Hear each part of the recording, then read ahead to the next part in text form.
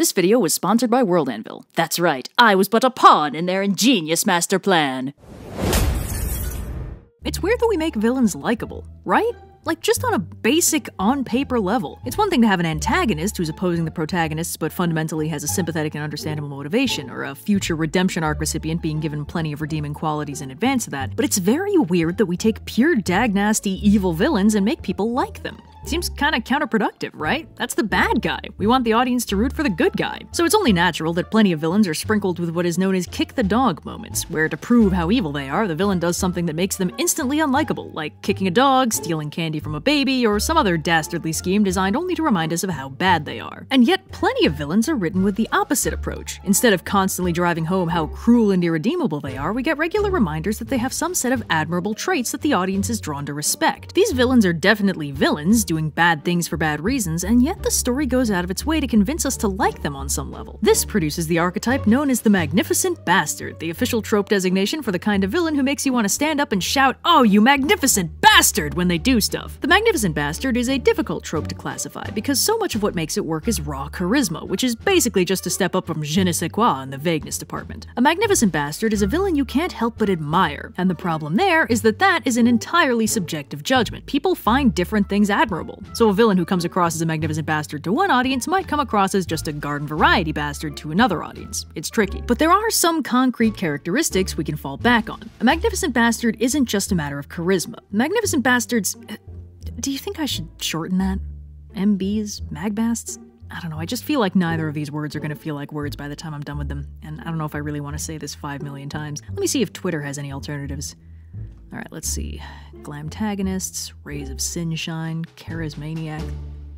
So, charismaniacs, as a rule, have a very specific base set of character traits that vary from totally objective to totally subjective. We've already mentioned charisma, so that's covered. Next on the list is intelligence. Magnificent bastards are typically tactical geniuses, and at minimum are cunning adversaries, not easily trapped or misled by the heroes. They might be facing off against an equally brilliant protagonist in a game of high-stakes chess, or more commonly they might be the brains while their heroic nemesis is more the brawn, opposing their strength with cunning multi-layered plans to outwit and confound them. As a general rule, the charismaniac will always make the best possible decision they can make given the information they have. If they know enough to put something together, they'll probably figure it out. If they could conceivably know something, they probably know it. Now this trait is actually a bit risky, because if you take this too far, you end up with the magical genius, a character who is allegedly smart, but functionally just knows exactly what the writer needs them to know for the plot to happen. Rather than putting the pieces together or deducting something in a way the audience can follow, they're just magically right. This is, on paper, the easiest way to write a smart character since it doesn't involve the writer doing any actual work to make their train of thought make sense, but it never actually works because part of what makes a smart character admirable to the audience is seeing them figure things out, not just magically know stuff. The audience needs to be able to follow along because otherwise you'll be making apparently arbitrary logical leaps which will lose your audience, and if the audience gets lost, they'll feel disconnected from this character they're supposed to like and sympathize with. If a smart character doesn't figure things out in a way the audience can see, we won't appreciate it. This is why so many well-written detectives have partners who aren't genius detectives who need the play-by-play explained to them so we can recognize the skill and cleverness that went into the deduction. If it's just a smart guy magically realizing things that we never had a chance to notice, the whole situation feels unfair to the audience. And that's something you want to avoid, because when things feel unfair, the audience becomes aware of the hand of the author making things unfair. If the magnificent bastard is basically just omniscient, that's not fair to the audience or the characters. We need to be able to understand what this character knows and how they're putting it together, or we'll just feel like the author is jerking us around. This is one of the reasons villains have a tendency to monologue their evil plans just to make sure we're up to speed. And speaking of fairness, another key quality of the charismaniac is standards. Charismaniacs frequently have some kind of personal code or creed to follow. This is the most unconditionally admirable trait these characters can have. Without standards, anything goes. The plot basically turns into a brawl. But if your character is a genius master manipulator with standards, that gives us rules, and the whole situation resolves into something more like a game. The most sympathetic charismaniacs do treat their villainous schemes as games, and tend to react pretty well to losing because it was fair. This basic concept of fairness and fair play elevates the charismaniac above many of their evil peers and automatically makes us like and respect them more. They're not interested in winning at all costs. They have rules and some sort of personal honor code that they adhere to. Now, while broadly unconditionally admirable, this trait is not actually 100% necessary for a charismaniac. Classic diehard villain Hans Gruber is an iconic charismaniac, and his personal standards are actually quite low. The only code he seems particularly interested in is the dress code. But he almost makes up for it through his combo very brilliant plan and extremely good performance by Alan Rickman. He's pretty sneaky and dishonorable evil, but honestly that just makes him seem smarter, and that makes up the difference, so we end up admiring him more. He's very good, and we as an audience can admire extreme competence just as much as we could admire personal standards. Now, what actually seems to be the rule here is that the lower the standards of the charismaniac, the more driven they have to be towards accomplishing their overarching goal. Because most charismaniacs have a goal, but they don't all want them that badly. In fact, I think we can actually subdivide here into two categories: goal-driven and code-driven. If a charismaniac cares more about their endgame than their principles, we get a type 1, a little heavier on the bastard than the magnificence. If they care more about their personal standards than any individual victory, we get a type 2, usually significantly more principled and overall less villainous. Type 1s are usually very pragmatic, and frankly, pragmatism is its own kind of standard, where the practical end goal is prioritized over anything more superficial, like a personal code. So I guess they're all sort of code-driven? It's too complicated. Anyway, so for instance, Magneto would generally be written as a type 1. He has a personal code, but his #1 priority is protecting mutant kind, and he will do almost anything to further that goal, even sacrificing other mutants or manipulating his oldest friend. He's still very regal and principled, which is the charisma factor, but he's willing to go pretty far to make his goals happen. So he's functionally more pragmatic. And then there's characters like the 90s version of Carmen Sandiego, a total type 2 who was committing massive crimes left and right, but treated the whole thing as a game and had some very strong principles about what was and wasn't fair. Strictly never using violence, respecting the heroes trying to hunt her down, and even going out of her way to rescue them if no one else is going to save them first. She's in it for the kicks, and it's no fun if anyone gets hurt, so the individual heists matter a lot less than sticking to her principles. There's also some charismaniacs who fall into a kind of middle ground, where they have a personal code, but they also have a goal they prioritize over anything else, and depending on which one is more immediately relevant, they might oscillate somewhat between the two. For instance, Miranda Priestley from The Devil Wears Prada is a fairly unique magnificent bastard who prioritizes her career and her fashion magazine over any of her personal relationships and even the careers of her closest friends, which is utterly ruthless and goal-oriented, but she also has a surprisingly ironclad personal code when it comes to who she respects and how she treats the people in her life. She has basically no respect for the butt kissers, but she recognizes effort, and when people actually try, and more importantly succeed, she favors them. She clearly doesn't like it when people just try to please her, because then they're not actually taking their job seriously, they're just starstruck and/or power-hungry. Ultimately, only the job matters to her, which is why she tosses people out when they're not doing well and sacrifices